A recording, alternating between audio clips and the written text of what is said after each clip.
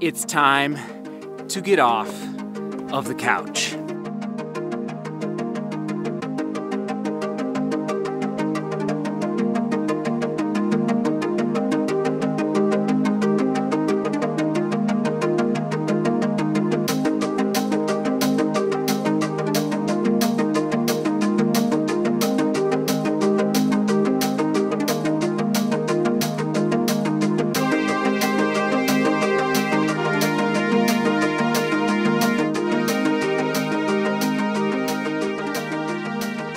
We've all got goals. We've all got goals, whether it's at work, maybe in school, maybe on the track, maybe on the cross-country course.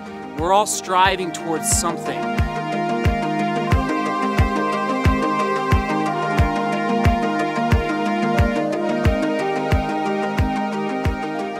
We gotta put one foot in front of the other, whether it's daytime, nighttime, whether it's cold, whether it's warm, no matter the weather. We gotta lace up our shoes and get out the door.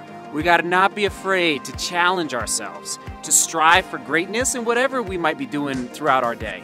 Maybe it's at work, maybe it's in your schoolwork, maybe it's on the cross-country course. We all have goals and we can strive to meet those goals, but we gotta put one foot in front of the other.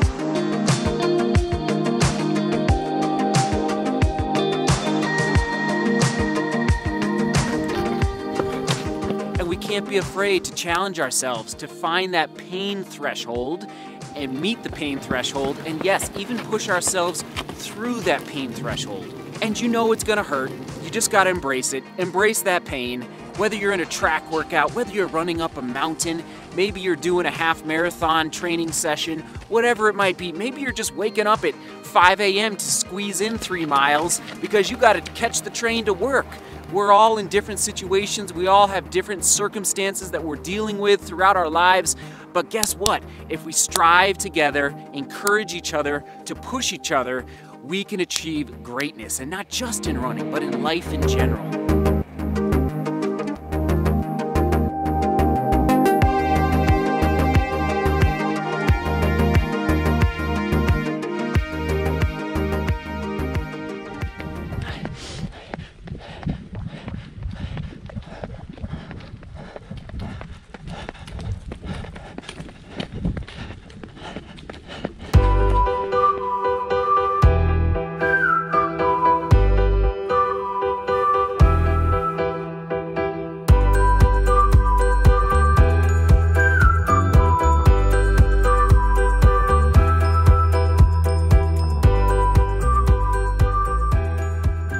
What are a couple key ingredients to meeting goals, to pushing ourselves through that pain? Consistency and patience. Consistency and patience. With those two ingredients, I'm telling you, long distance running is made for those two words. If we are consistent in our training, and if we are patient with our training, and allow our aerobic system to develop, allow our muscles to get stronger, if we are patient and consistent, great things will come to us in long distance running, I promise. And maybe you're in middle school and you want to make the varsity cross-country team as a freshman. Now is the time to start training. Maybe you're a senior in high school and you're looking at colleges and you're like, wait a minute, I haven't been recruited, but I think I can push myself to make the varsity cross-country team at my respective university. Maybe you're a 45-year-old with 4 kids at home and you want to run your first marathon in 2019. Now is the time to lace up the shoes and start training. Don't be afraid to hold me accountable to what I'm saying. This is not just me talking, like this is 20 years of running experience communicating to YouTube onto your screen. And so guys and ladies, don't be afraid to get off the couch.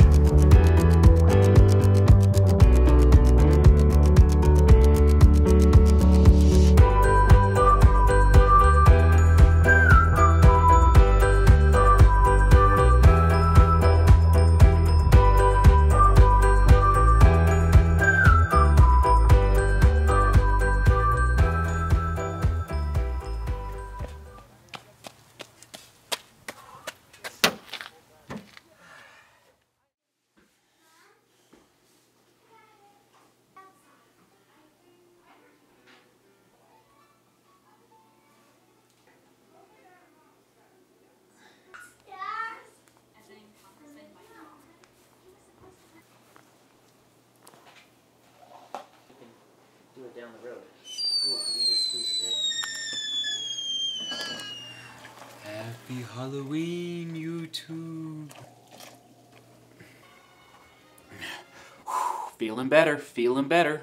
Stretch, massage, heat. Stretch, massage, heat. I don't know. I'm just listening to your guys' ideas, and sure enough, maybe feels 8% better today, the PF, so that's a good step in the right direction. All right, stay tuned for the Peg 35 trail test review, but before that, a little Halloween rendition, some tradition out there, out on the patio. Come on, come on, here we go.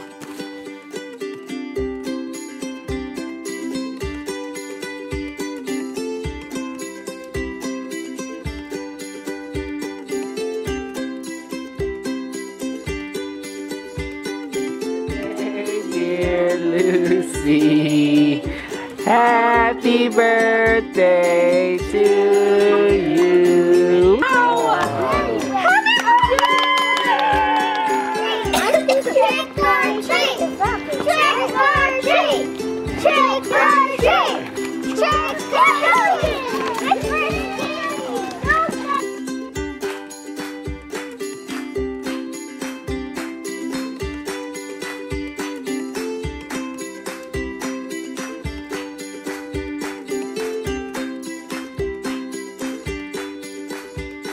Happy Halloween. Happy Halloween. That was fun. That was a good time. All right, if you've made it this far in the video, thank you and welcome to the keyword of the day. It's mud. It's mud for the muddy Nike Pegasus 35. That's right, I put these guys through the test today on the trails. First time out on the trails in this shoe. And listen, I realize this is more of a road shoe, but if you know my background a little bit in running, I love the trails. I cannot stay off them. Like, I don't mind the roads. In fact, I'm enjoying getting kind of back reconnected to the pavement, but trails is really my first passion when it comes to long distance running. And so I hope you gleaned a little motivation, a little inspiration from that cinematic trail adventure up in Boulder, Colorado. And basically on those trails, I did feel the rocks through the outsole of this shoe.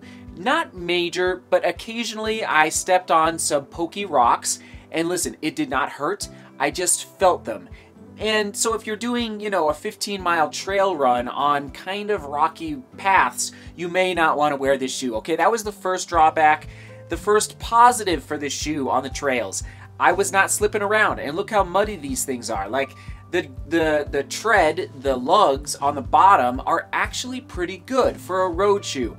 Another positive about this shoe is the toe box. I feel like the toe box is where your toes are, and I love this upper and how it just wraps so snugly around your toes without any seams. So the beauty of a lot of Nike shoes these days is that the seams in the shoe are almost non-existent with respect to the upper. Asics, not really, New Balance is getting away from it as well. But definitely, like, I tried out some Asics yesterday in a running shoe store at Roadrunner Sports, and oh, I could visually see the seams in the upper, and it made me cringe because I was like, oh my gosh, that's a blister waiting to happen. Well, and again, I don't know. I haven't tried Asics in a long time, so if you're an Asics fan, I apologize. Maybe let me know it down in the comments if you love Asics. But for me, this upper was amazing, and I didn't feel any seams through those rocky trails today. It was just nice and smooth and clean and crisp. And then the only other drawback is that the Nike Zoom midsole right through here, the Nike Zoom midsole, it's gonna break down real quick. And remember, I mentioned yesterday, like, all these running shoes that I'm purchasing and I'm using, I'm using them.